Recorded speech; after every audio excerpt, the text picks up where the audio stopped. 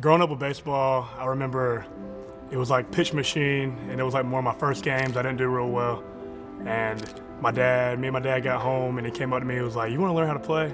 And we went in the backyard and really taught me how to catch the ball, how to swing the bat, and that's kind of like my first memory.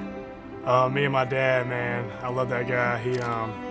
He's done everything for me. He constantly trying to make me get better, even while I'm here. He's constantly trying to give me tips and stuff like that. So anytime I pitch, like this fall and past times when I pitch during the season, I'll get done with my outing, and then after the game, I'll go in the locker room and look at my phone. He's already called me and texted me, thinking I'm gonna go look at my phone during the game. Being on the mound, I think I can really express myself, just my mentality, and it just playing baseball, I get to be myself, and I love that.